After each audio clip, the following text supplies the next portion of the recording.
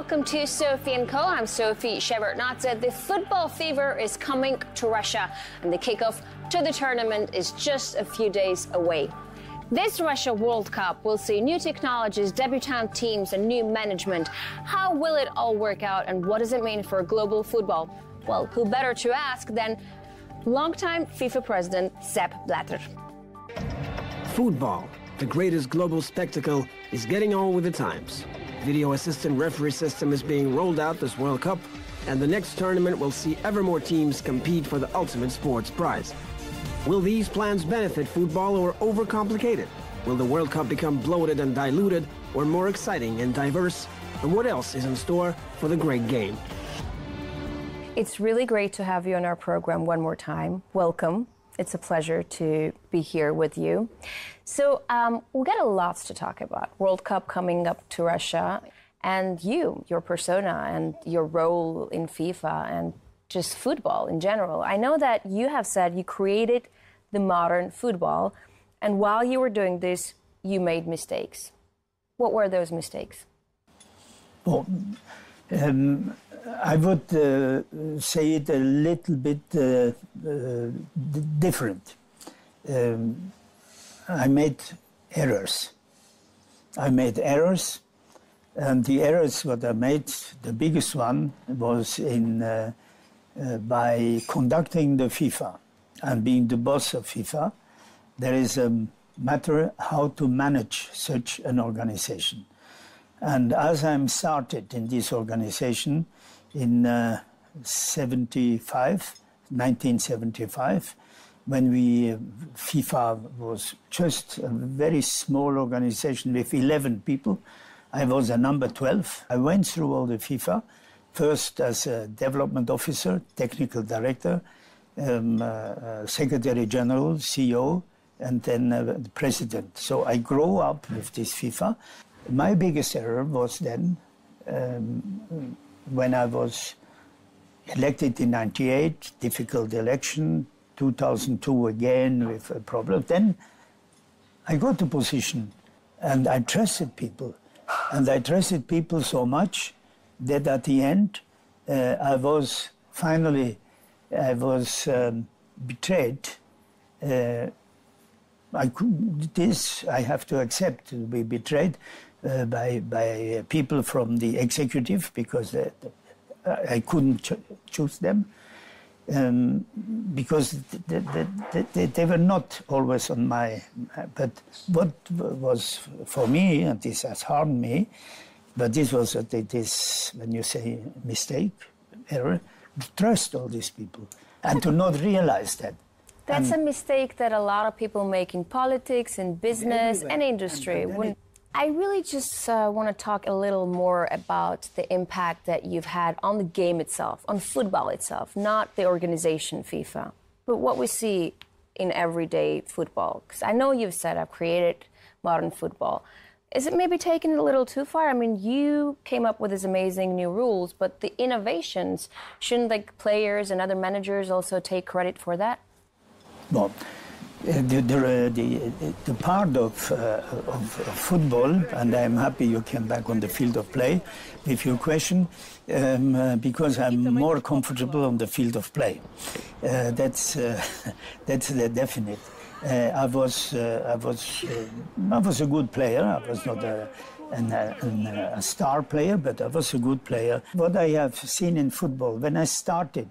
To think about development of football, then I have realized that football is more than kicking a ball. Football is more than that. But to be more, you have to organize the game.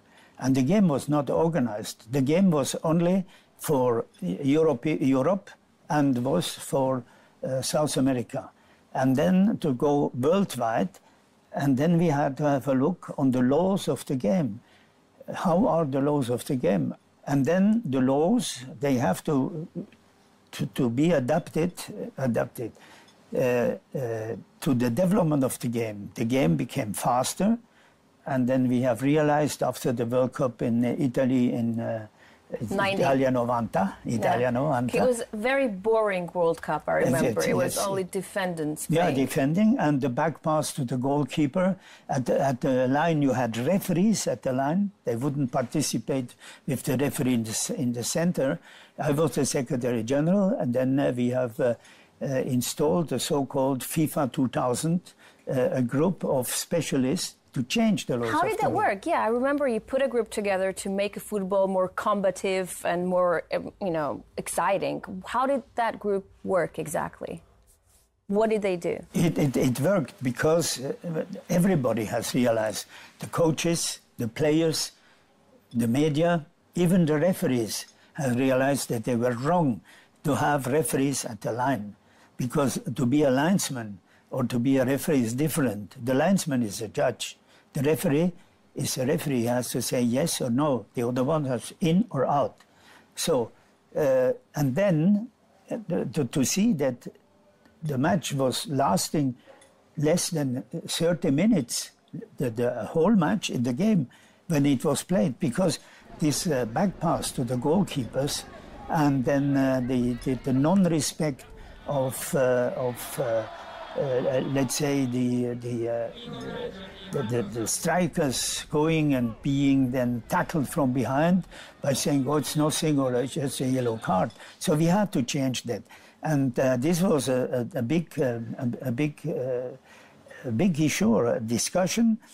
And we had players also with us at that time. I already took Michel Platini in this matter. And really, so fast, never the International Board has changed the rule. Then from one World Cup to the other, we have made different changes. The game was then 4 years later in the United States was then faster. Already at the first matches, the people or players have been red carded because of it was called the foul play of last instance before outside of the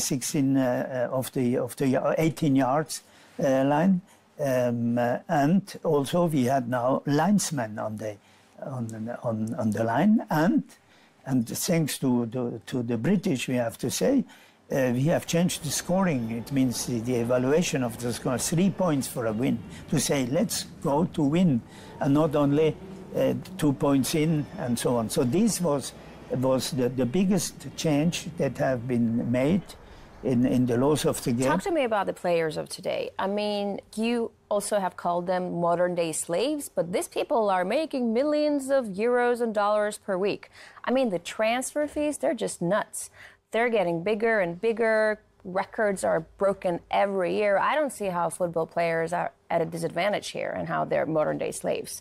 Maybe you know something I don't.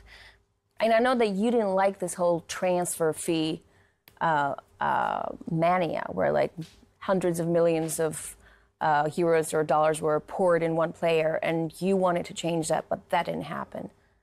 So this transfer system, the way we see it right now, is this the only way for football? Or do you think it's still going to be changed in the future? No, it cannot be changed because it is based on the so-called offer and demand of economic principles, and that you cannot change. The only thing what the UEFA tried to do is to introduce this system called financial fair play, financial fair play. In finances, there are no fair play. Finances, there are accounts. But, and then to make a rule that a club should not have in between the income and the expenses, there should not be too much a great gap, and where is the money coming from? But this is the same rule where they cannot be successful.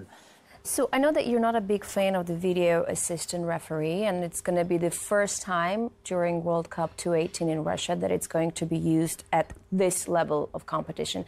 I've spoken to the organizers, and they're actually saying that it's tested, it's working really well, and it's going to make judgment in football a lot easier. What are your reservations? What's the reason you mistrust it? I don't mistrust that we shall develop also refereeing, and we have started to have the goal line technology, but it took 3 years until it was introduced, because before you introduce a very important change in the laws of the game, there must be some experiences made around the world. This is a principle of this International Football Association board. But now, and I was out then of FIFA, they have now put in the so-called VAR, video assistant referee. And this is not exactly what, personally, we have asked television to do. We have not asked television to be the referee of the game. And so I said, it is not time for a World Cup to make such an experiment.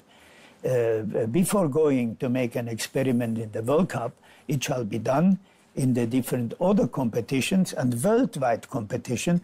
That can be the youth competition, the women's competition, in order to see how it's happened. Because now you have the majority of the referees, they are now in the World Cup, they have never worked with this system. And you have also the majority of the players there, they have never worked with this system. So how? So that's why I put a question mark behind that, and I was not criticizing FIFA in this, that they said we do it. I was criticizing the international board, the guardians of the laws of the game, why you have permitted to do that. But now it's done, and then let's see what will happen. We're going to take a short break right now. When we're back, we'll continue talking to Sepp Blatter. We'll talk about football and how it is perceived in today's world and the upcoming World Cup. Stay with us.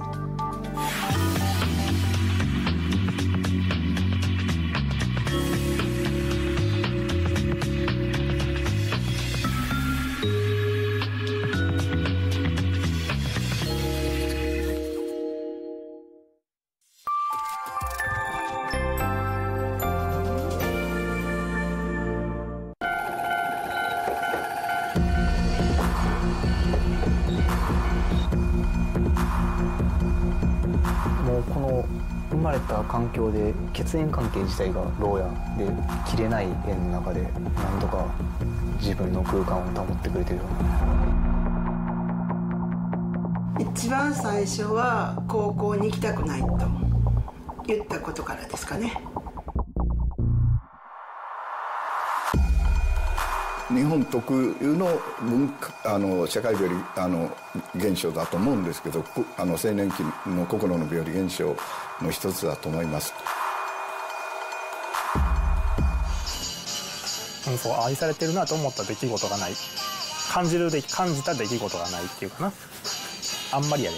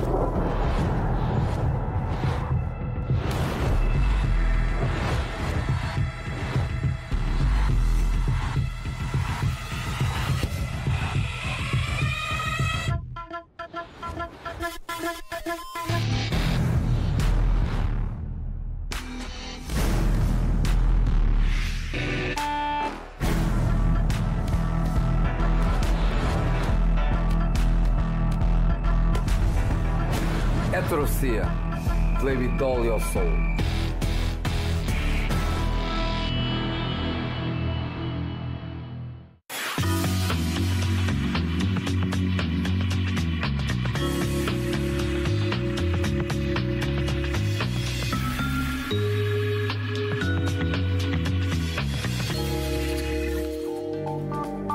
And we're back with Sepp Blatter. Obviously, when power is changed, whoever comes into power brings new sets of rules, new teams. So your successor after in FIFA also brought a new team. He changed everyone completely. Most of the people in power are now former football players. I don't know if it's a good thing or a bad thing. I don't know what FIFA needs, whether football players or ex-coaches or good managers. Well, maybe you can tell me. But also, FIFA wants to create an extended version of FIFA Club World Cup that would be held every 4 years, and 24 club teams would take part. I don't really understand the logic behind it. I mean, FIFA explains that this is actually a great idea. It will bring more competition to the game, will make it more interesting for the fans. Couple of points that I want to ask you about. First of all, the football players. I mean, wouldn't they be so tired of playing these endless tournaments? Because there are just so many of them, you know, FIFA World Cup, the regional champions, Champions League, Confederation Cup, Olympic Games. Don't they need to also train and rest? Second of all, the fans. I mean, it's great to have a lot of competitions, but wouldn't that also dilute their attention from the main thing, which is the World Cup? Yeah? And also, why would anyone want to give up, you know, their money? I'm talking about the UEFA clubs. Why would they want to be part of the FIFA World Club? Why? The FIFA World Cup is still #1 in the world of any sporting event, and it is in popularity 5 times more popular than Olympic Games. That's Definitely. undoubtable. That's what I said. But I'm talking about the FIFA Club World Cup yes, that they want to but I come to that because at the end of the question was, will the World Cup suffer? The World Cup will not suffer. No matter what. Not matter what. But the international calendar, it was so difficult to bring an international calendar together. And now with new competitions in this international calendar, that's a nonsense because then we are in the Gregorian calendar with 365 days. So we should ask to have another calendar with 500 days. And then it would be possible. And it is absolutely on the social point of view, it will always be the same clubs, the same players. The players, they cannot, it's impossible. They have no more time to rest. And if they have no more time to rest, then they are injured and they are out. And this is a non-respect to the actors on the field of play. That's first of all. Secondly, the fans, at a certain time, they will have enough. They will have enough because they open a television, there is always football, soccer, all around the world. And there are so many competitions. And which competition will then suffer the most if all this will be done? The National League. And the football is first of all for a national, because it's a national football, national league. And if they try, even now in Europe, they try to put the good matches of the Champions League at the end of the week. And at the end of the week has always been for the national football, not only the professional football, amateur football and all those, they play at the end of the week. And it's a non-respect, this idea is a non-respect to the players, it's a non-respect to the fans, and it's a non-respect to the organization of football. Football is organized through national association. FIFA is an assembly or a confederation of national associations. So I get the 2 points, thank you. And the third point is about the clubs that operate inside their own federations. Like Champions League is part of UEFA. Why would they ever want to give up their revenues to FIFA and be part of this new FIFA Club World Cup, for instance? Well, so far, and until the end of 2015, finances in FIFA, they were well. I was very happy and proud to let FIFA with 2.4 billion, 1.4 in reserves and 1 billion in cash. But now FIFA needs more money. They need more money because they have changed the management of FIFA. They have another approach, new president. He has another view how to organize FIFA. As you have said, with former footballers, that's okay.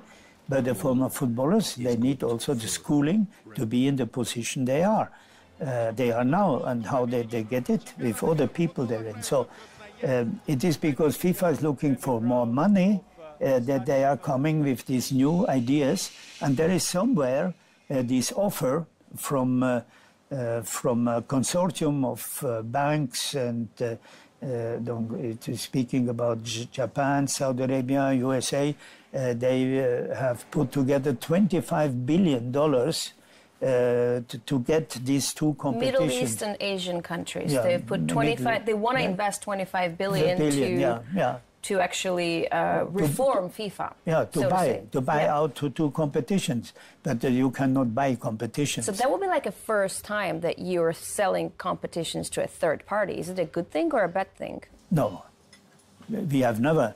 In my 41 years in FIFA, we have never sold any competition to a third party. So if this happens, pardon? So if this happens, they're going to own FIFA and they will be able to say where they want the competitions to be held, right? Yeah, sure, you cannot. The football belongs not to FIFA, belongs not to UEFA. The football belongs to the 2 billion fans around the world. This is where the football belongs, and you cannot sell out part of football to another entity. This is also from the philosophic point of view, how you organize football, and the importance, the social, cultural importance of this game, putting people together, but not abusing this game. It is abusing this game and abusing, I would say, players, coaches, everybody, and the fans. Talk to me about this possible investment of $25 billion into FIFA reform. I find it fascinating. If you were right now active president of FIFA, you wouldn't take in those $25 billion to reform FIFA. No, I would not sell out FIFA for such an investment. If they want to give the FIFA $25 million, but telling this for development of football, do it what the best you can do, then I would take it. 25 billion always comes with strings attached. Yeah, but it doesn't come as a bonus. Nobody is giving 25 million for nothing. And then now it's up to the FIFA to decide on that. But I'm not convinced, because it's a new era in FIFA. But I think this is absolutely wrong. This is absolutely wrong. So I just want to ask you a question about the World Cup that's going to take place in Russia. I know that 6 countries have boycotted the World Cup, but they're not sending politicians and representatives, but they're still sending their teams.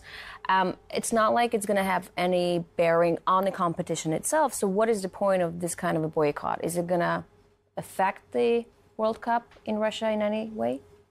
No, I cannot, and I am not so sure if at the end they are not coming, all this. I'm not so sure. We will see if by any chance the FA team, England, will do well and is going to quarter-final or final.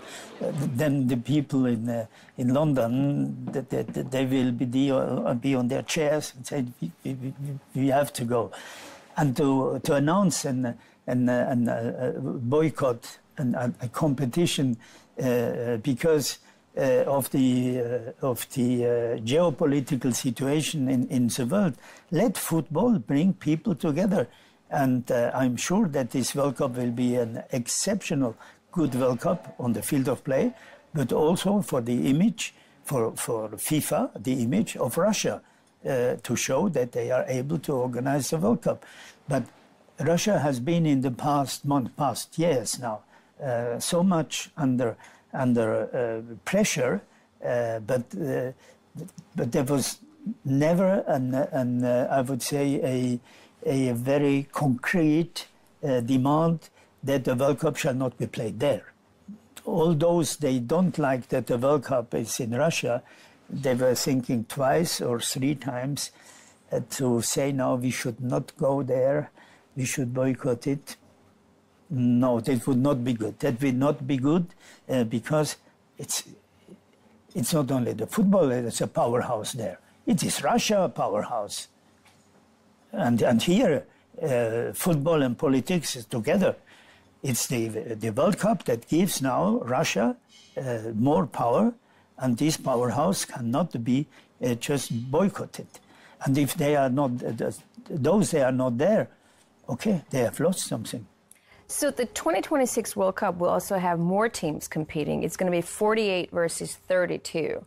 The problem with that, in my opinion, is that with more teams come much more of a boring games. I mean, it's one thing to watch France and Argentina. Everyone wants to watch it, but like, who wants to watch, I don't know, Malaysia and Saudi Arabia playing? There's going to be like much more games like that. I mean, you told me yourself in the 90s there was like one of the most boring World Cups. How do you make sure that more teams don't mean more boring football? That's wrong. What's wrong? To play with 48 teams. Absolutely wrong. The number of 32 has now acquired a system to play in 30 days, 31 days, and where definitely the best, or then by any bad chance, like Italy and Netherlands for this time, are out. But 48 teams will dilute the quality, that's first. And secondly, the other problem is they want to play in the groups by 3. And we have already played in groups by 3 in Spain, the second part of the World Cup 82, when for the first time we had 24 teams. And when you have groups by 3, you have always a spectator. One is not playing. So the last match in the group by 3, it is open for all, I would say, for all possible bad thoughts that there are around the world when you speak about football and you speak about fixed matches or whatever. But to play with groups by 3 is absolutely wrong, totally wrong. You're coming to the World Cup to see the tournaments. What do you expect to see? I mean, who are you going to root for? I mean, obviously the Swiss are going to be champions, but who do you think is going to take the silver?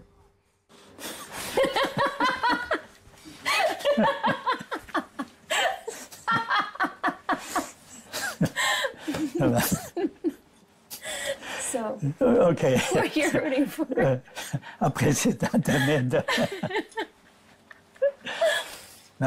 No, I'm a guest of Mr. Putin, President Putin. I am happy, or I'm honored to be invited, and I'll be there. But anyway, I have my opinion on the teams that would be at the best at the end. Who? I have 4 teams. But I don't put them in 1 to 4. I put them together. Just 4 favorites. Who are they? The 4 teams are Brazil. Brazil, alphabetic order, Brazil. Then France, Germany, Spain. No Argentina? No. Okay. So let's wait and see. Thank you so much for this wonderful interview. So much for the Swiss. We're expecting you to see you in Russia. With great pleasure. Thank you. Thank you. Thank you.